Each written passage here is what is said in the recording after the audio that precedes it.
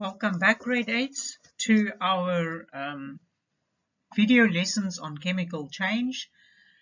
This lesson is lesson 7, and we will continue with examples of synthesis reactions. So synthesis reactions takes two or more substances and creates a single substance from the two or more substances. Example 5, we are using zinc and oxygen. Now you should have picked up that we need to represent the atoms. We need to find them on the periodic table and compare the size of the atoms. So zinc is an element in period 4 and oxygen an element in period 2. So the zinc atoms, when we draw the diagrams to represent the atom of zinc, is much bigger than the oxygen atoms, and we've already discussed numerous occasions that oxygen is a diatomic element where it consists of two atoms of oxygen joined chemically. Now the zinc and oxygen join in the ratio 1:1. So one zinc atom will join to one oxygen atom. Now if you look at that, the number of oxygen atoms on the left-hand side of the arrow is 2 compared to 1 on the right-hand side. That is not allowed because we are not allowed to destroy atoms. So we need to add another oxygen atom on the right-hand side. But the oxygen atom can't come alone. It's got to be joined or linked up or have formed a bond with the zinc atom. When we do that, we see that it looks like we've created another zinc atom, because on the right-hand side we have two zinc atoms, but on the left-hand side only one. That's not allowed. So because zinc is a metal and these atoms cling together, we will represent the second zinc atom like that. You are welcome to write it free from the first one, but I will be happy with that, as long as you know that it's not a diatomic molecule.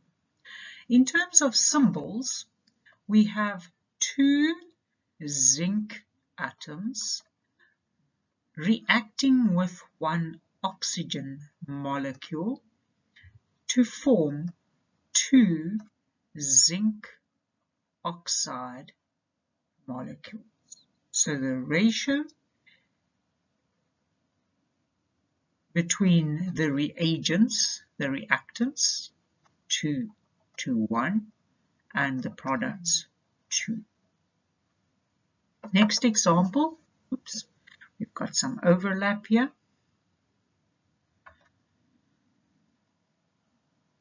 I'm sure you can figure out the ratios there.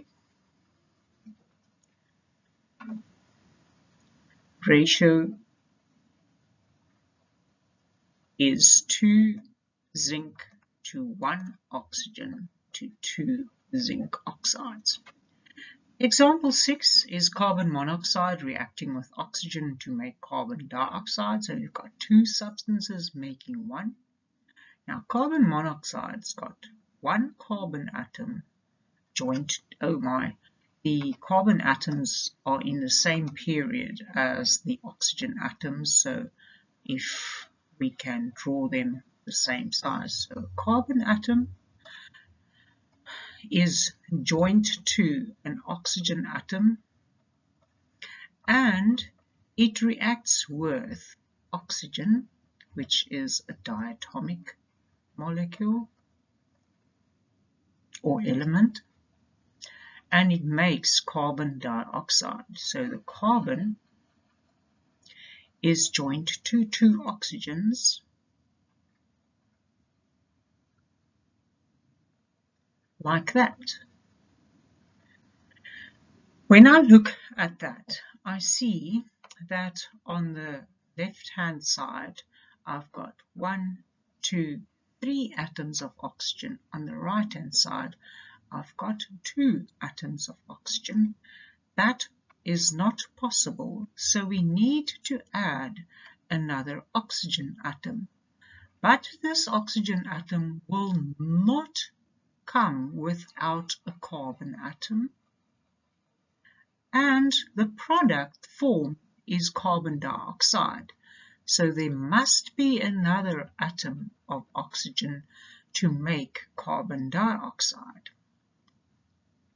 When I look at this now, I have a bigger problem because on this side I've got 4 atoms of oxygen compared to 3 atoms of oxygen, and we've got 2 atoms of carbon there compared to 1 atom of carbon.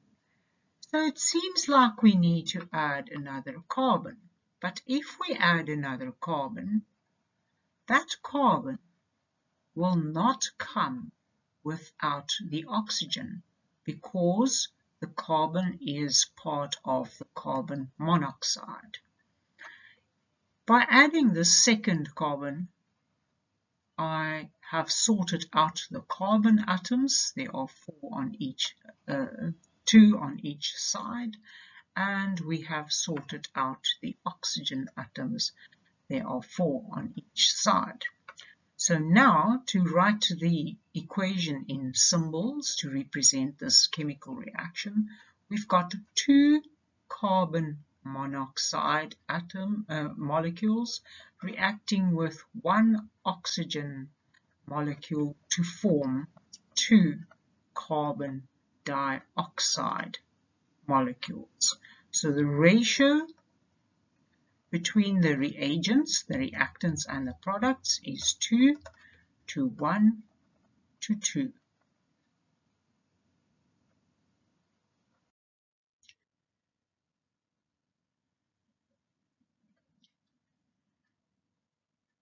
To finish off, we go a little bit more complicated. We go to hydrogen and nitrogen forming ammonia. So, hydrogen atoms are the smallest possible atoms, and they come as diatomic elements. Nitrogen is bigger than hydrogen because it's in period 2 compared to hydrogen's period 1. So the nitrogen atoms are slightly bigger. And I'm going to make them with a cross like that. Nitrogen is just like oxygen and hydrogen and fluorine diatomic. So I can represent the molecule of nitrogen by the 2 balls pinned together like that. Ammonia is a compound formed by the nitrogen linking up to 3 hydrogens.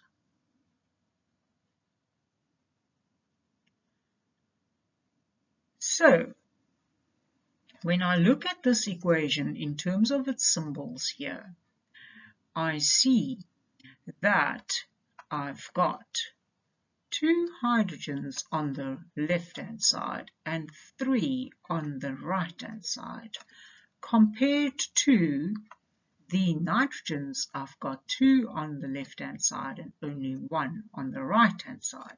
To sort this problem out, I need another nitrogen on the right-hand side. But this nitrogen will not come without its 3 hydrogens.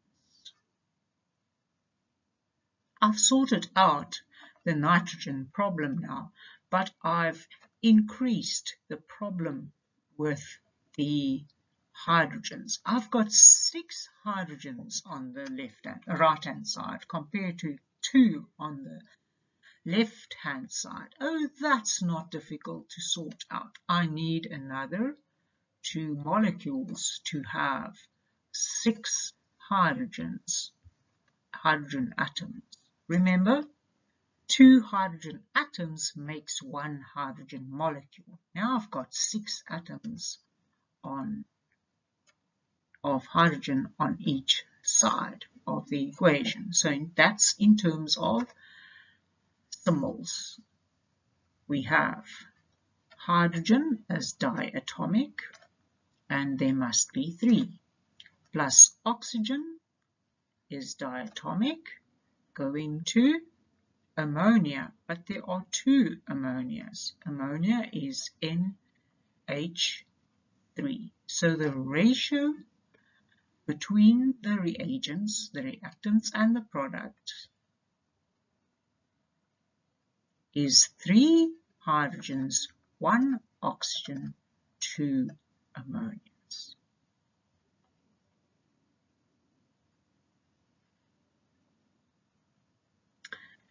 Oh my.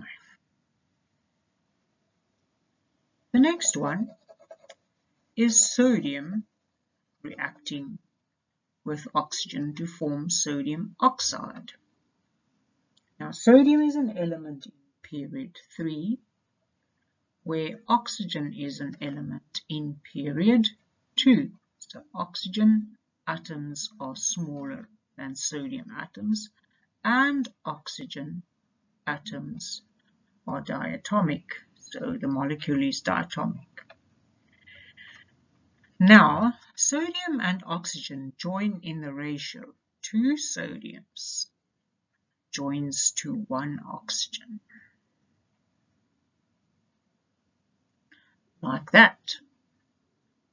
Now I see there's a problem. I need another oxygen on this side, but this oxygen will not come without its sodiums. Now I've created a big problem with the sodiums. I need 4 sodiums in order to have equal number of sodiums on each side of the arrow. So in terms of the symbols, we need 4 sodium atoms to join to 1 oxygen molecule to make 2 sodium oxide molecules. And the ratio then between the sodium and the oxygen is 4 to 1 to 2 sodium oxide. This brings us to the end of this video. Thank you for watching. The last example of synthesis looks at lithium reacting with chlorine. Now, lithium atoms are smaller than chlorine atoms because they're in period 2 where chlorine is in period 3. And we can say that chlorine is also diatomic. And lithium and chlorine joins in the ratio 1 atom lithium to 1 atom chlorine. So we see we have a problem here with having only 1 chlorine on the right hand side of the arrow. So we need to put another chlorine on the right hand side, but it will not come without a lithium atom because the product is lithium chloride. We therefore need another lithium atom on the right hand side, on the left hand side of the arrow. So in terms of symbols, we need 2 lithium atoms to react with 1 chlorine molecule to form 2 lithium chloride molecules. I hope you found this video informative and that you've enjoyed it. Thank you for watching.